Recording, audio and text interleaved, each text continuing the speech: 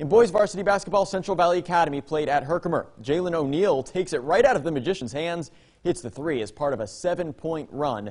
Trick of his own puts the Thunder up 43-25 midway through the third. Then going the other way, Kyle Anudo with the layup. Herkime on a 6-point run of its own to come within 12. Then into the fourth, no-look pass by Laquan Colon. Nick Caruso is up for the bucket. He had 7 points. Pretty good play. Ball movement by CVA here. O'Neal over to Connor Trevor, who drives it in, piercing the defense. The two highest scorers of the night connect. O'Neal led with 28. Trevor had 12. The Thunder win by 12.